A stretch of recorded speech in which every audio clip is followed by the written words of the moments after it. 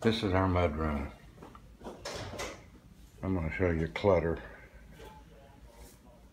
And maybe this is not uncommon, but it sure is depressing every time you come in here and look at all this. So we've got the basic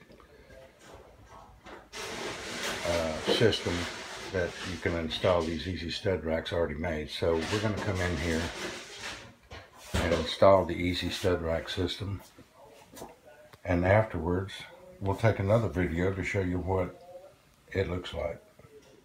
It's got to be an improvement. It took us about 30 to 45 minutes. We used the existing cabinetry and just modified it a little.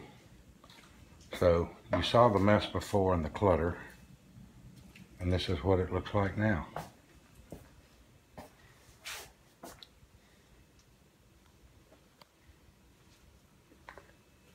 Voila, nothing on the floor.